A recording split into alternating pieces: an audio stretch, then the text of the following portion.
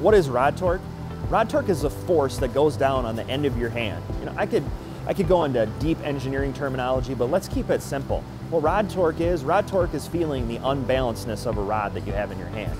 It's the weight in front of your wrist that makes the rod want to tip over, okay?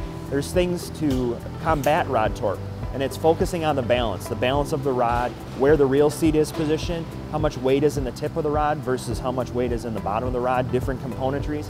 Also, you need to take into account what a reel weighs, because when you put a reel on a rod, it's going to feel completely different. You don't want a rod to be heavy in the rear end because you've got a heavy reel, because you've got too little material in the tip.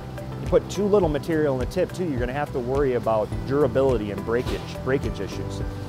What rod torque is, and what we did, was we took a hard look at rod torque with our new series of rods here. We wanted to completely eliminate it. And how do we do it?